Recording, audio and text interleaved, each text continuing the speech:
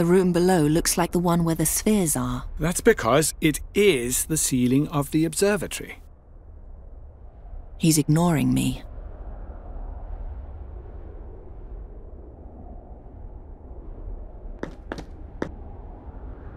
Now, all that's missing is the staff and the mask.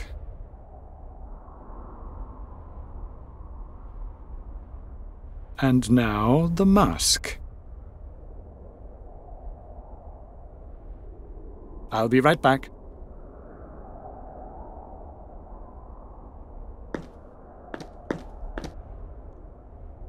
Whoever you are, thank you for bringing it here. Had I known you were behind this, I would have thought twice about it. Hello, Kasim. It's me, Sadia. Sadia? Sadia, how long has it been? Since you had me thrown out of the palace, long enough to leave those times behind me. As if anything has changed since then. I'm still the sole heir of the Mughal dynasty. And you're nothing. That's where you're mistaken. I'll go into battle against the demon hordes, and I will triumph. All of Avestan will know my name, and everyone will fall to their knees before me in awe. You really believe that?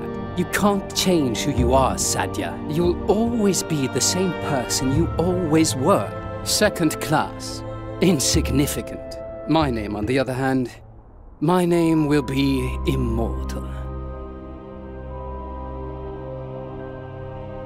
Take my hand. I'll take you to a more comfortable place.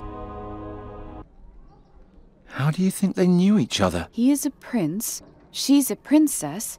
Maybe they're siblings. What I find much more puzzling is how the maid knew about their conversation. He wasn't there, and yet it's written in his journal. Keep reading.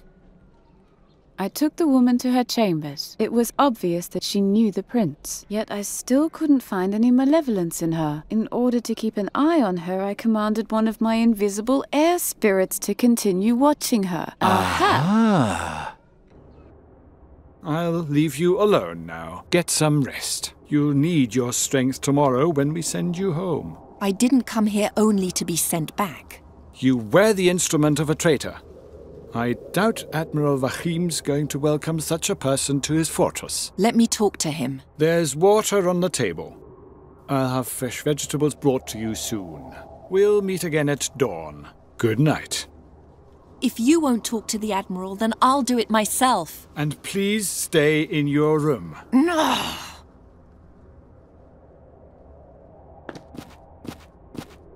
I travelled the Rashtulian Wall, so I've already seen more than enough plants.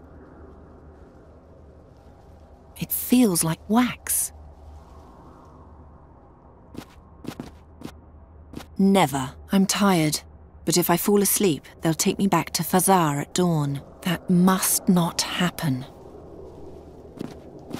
Tomorrow the fortress will set out, and I'll be on it.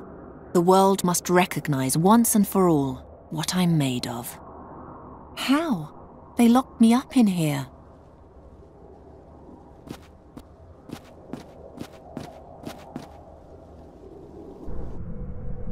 I must join the battle. Let me talk to the Admiral. I'm truly sorry, but no. And now, please go back and sleep.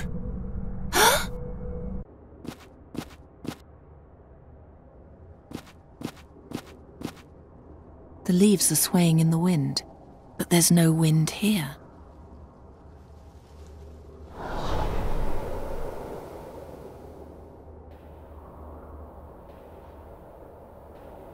Hey, you're an air spirit, aren't you?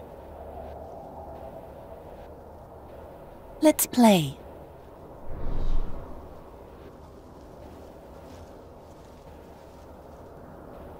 Let's play hide and seek.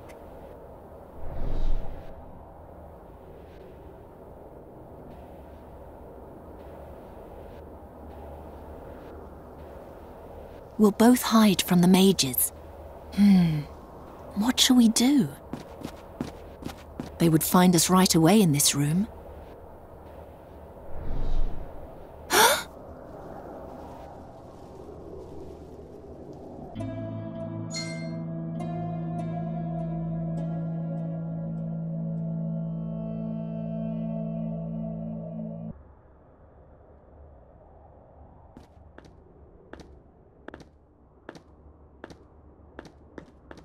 3 horns on a platform. War is raging outside, and the mages are listening to the spheres. But if the demons win, there'll be nothing left to listen to. The horns can be turned. What is that? It sounds like a whisper.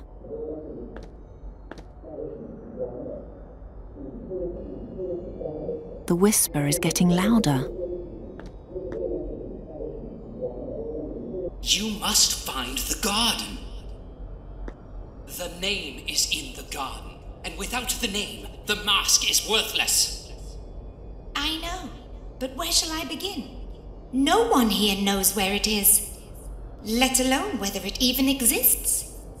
It does exist, but to find it, you need the mask. I'm so close. While the most powerful men in Avestan smash heads in the Gorian desert, I'll restore the realm of my fathers, and there will be no one left to stand in my way. Is this the same garden the staff spoke of? What is Kasim planning?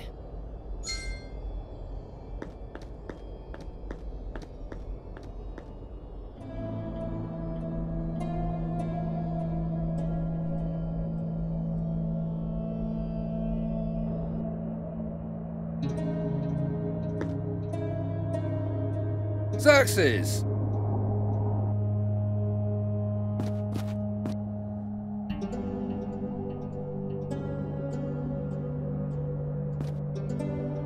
No time for idle recreation. And now, where shall I put it?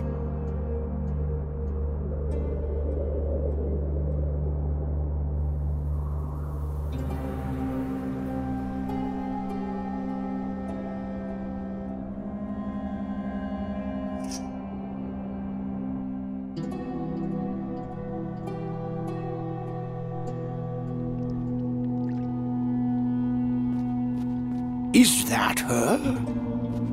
Yes, but what is she doing here? Admiral? I thought the evil mage had locked you up in his tower. Yes, but I jumped out of the window. I think this is the beginning of a beautiful friendship. Eh, Joachim? Take me with you to the battle. I won't disappoint you. And she has courage. Yes, but no weapon. Besides, she almost played into Kasim's hands. I think it's too risky. I didn't know about the prince's plan. I heard, but how do I know that you won't unknowingly aid him again? As long as we don't know his plans, I won't take any further risks. I eavesdropped on the prince. He's looking for some garden. He wants to use it to seize power after the battle. Surely not the Garden of Oblivion. You know something about it? Well, yes. It's just a legend, but they say there's a hidden cave somewhere in the Rashtulian wall, near the volcano Rashtul Kancharot. The cave bears the name the Garden of Oblivion, because everything that takes place there is forgotten by time itself, whatever that means. Does the legend also mention a mask? Yes, there was something about that, but I'd have to do some research to be sure. That doesn't sound like something I need to concern myself with. If Kasim's attention is really on a cave in the Rashtulian wall and not on the battle, then he's no longer my problem, so we can safely turn our attention towards our actual goal. The Garden of Oblivion? Have you ever heard of that? No, never. But this story gets stranger from page to page. I may be mistaken, but something about this garden feels wrong. I can't say what just yet. Keep reading. Admiral Joachim turned a deaf ear to every warning, but I felt the danger emanating from this garden. The girl, on the other hand, had tasted blood. I think she imagined the garden was something that could help her achieve her ambitions. Only she didn't know precisely how.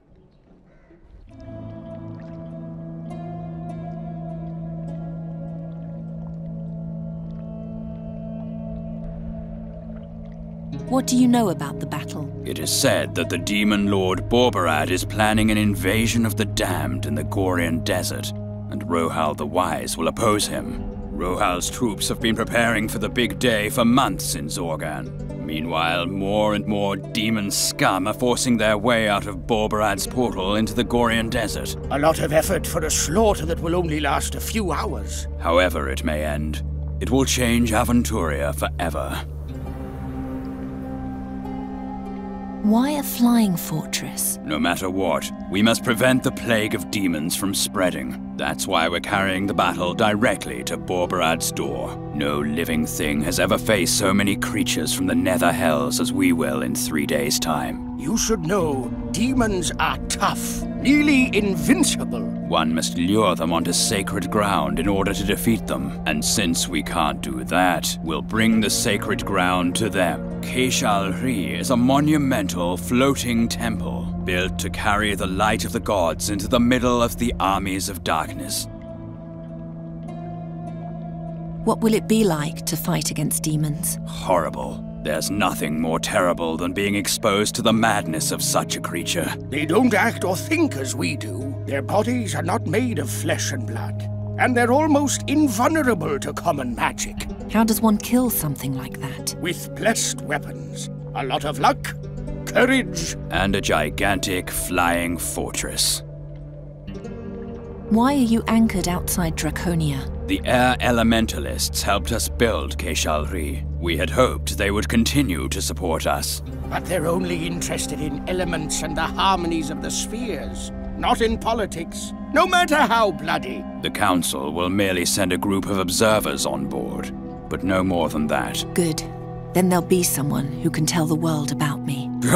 That would be much too selfless for that bunch. The elementalists have long planned to withdraw from the fate of the world. They expect that the battle will make this decision easier for them. In other words, they hope it'll be so disgustingly bloody that they'll never have to leave their little ivory tower again. If that ivory tower still exists at that point.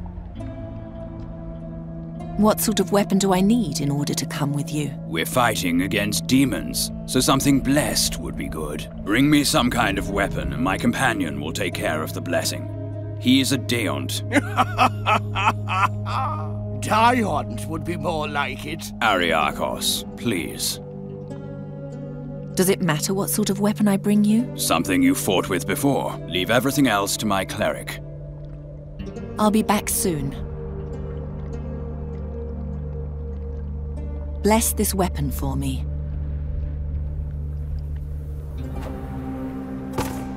A simple dagger. I'm fast and agile with it. It has done me loyal service. That's enough for me. However, the blessing will take some time. Pick it up from me later. Well, are you taking me with you or not? I don't know what you think, Wahim, but I like her. All right then. We set sail at dawn. Rest until then. The cots in Keishalri are far less comfortable than those here. You've come just in time, Xerxes. The girl has just joined our army, which, in my eyes, makes her a good bit more sensible than your entire council. All right. If you vouch for her, as long as she doesn't hurl us all into disaster, I don't care.